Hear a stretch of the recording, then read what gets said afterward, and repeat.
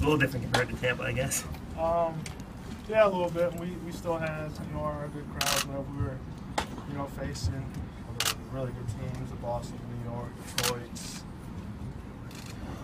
Any first place team or weekend series, stuff like that. I feel like we drew pretty good, but to do it, knowing you're going to get one every fifth day, whenever you're making a start here, that's pretty special. I'm looking forward to it. Detroit is a baseball town.